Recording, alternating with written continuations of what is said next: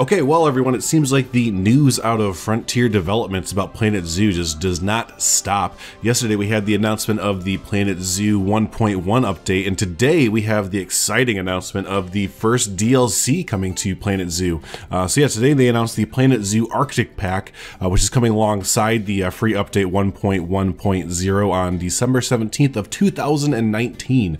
So yeah, let's see what is all going into this brand new DLC coming to Planet Zoo there. So, are you ready for an ice-cold adventure in wintry wonderland? Perhaps you're willing to face a red-hot challenge in a setting that will prove the most difficult yet.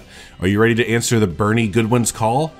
After an incredible year with our Planet Zoo community, we are thrilled to reveal that the Planet Zoo Arctic Pack, coming alongside the free update 1.1.0 on December 17th of 2019. With 2 new scenarios, there will be exciting things for you to overcome as a zoo manager. You'll need to brave harsh landscapes, the mountainous Norway set in the tundra biome, and the arid Mexico based in the desert biome. Ooh, so Norway and Mexico coming. These 2 zoos come with their own stories and challenges, which you'll need to deal with to ensure animal welfare and park success.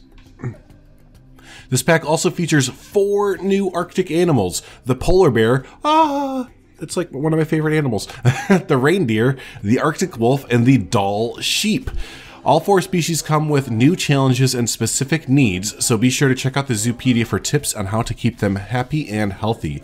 Cover your park in a blanket of snow, design an ice sculpture, or build your own Scandinavian village. There are over 200 new building, scenery, and foliage pieces to choose from and get creative with. Yay, more creativity stuff.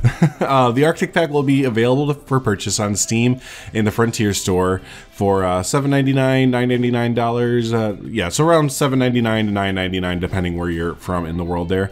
Please note that you'll need to have the Planet Zoo base game in order to download and play the extra content, and they say thank you there. So yeah, as you can see from the pictures here, let's kind of dissect them a little bit more, but yeah, no, that's a lot of awesome information, a lot of good stuff coming there. So we have 4 new animals, over 200 new building pieces, along with the free update and everything that comes with that as well. And then we have 2 new scenarios with the Norway set in the tundra biome and the Mexico map with the zoo with the desert biome there. So that is pretty awesome. And then as you can see here in this first picture, you get a look at some of that looks like some of that building set there, the Scandinavian building set, and some of the new foliage as well. Looks like you can see the tree there has some, what was that, some red berries in there, so it's a different kind of tree, it looks like. So awesome, get some new foliage. And in the background, you kind of see, looks like that main tree, like in the middle of a plaza almost, has some really nice kind of holiday kind of themed set there and stuff like that. So yeah, kind of get a really good feel of the new Scandinavian build set coming to the game there. And then in the next picture there, man, you get